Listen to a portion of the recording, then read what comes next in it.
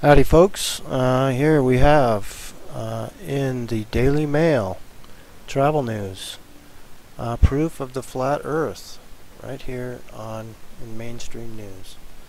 Caught on camera, amazing moment, a woman gives birth to a premature baby girl at 30,000 feet on a Bali to Los Angeles flight with crew and passengers helping out. So maybe it's not so evident right here. But as you read the story, I'll scroll slowly if you'd like to. Here we are. After going into labor, the pilot informed the airline company and requested permission to land at Ted Stevens Anchorage Airport in Alaska. So an emergency landing in Alaska, which wouldn't make sense on a ball earth, but on a flat earth makes total sense because Alaska is on the way from Bali to Los Angeles. And I'll show you that here in just 1 second on the maps.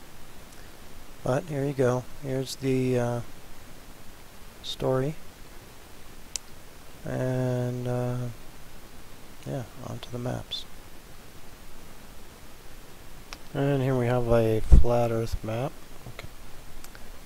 And you can see at the route Indonesia, Los Angeles,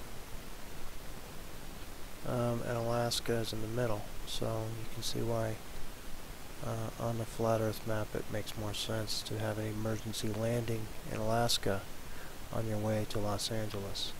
It doesn't work the other way around. So there you have it. Proof of the flat earth on a plane flight in mainstream news. But people don't realize it. Thanks for tuning in. And here we are on our spinning ball map.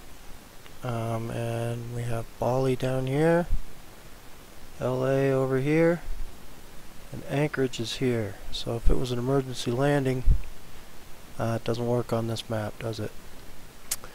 More proof of the flat earth, folks, and of those fake flights in my earlier videos. If you haven't seen that, check them out.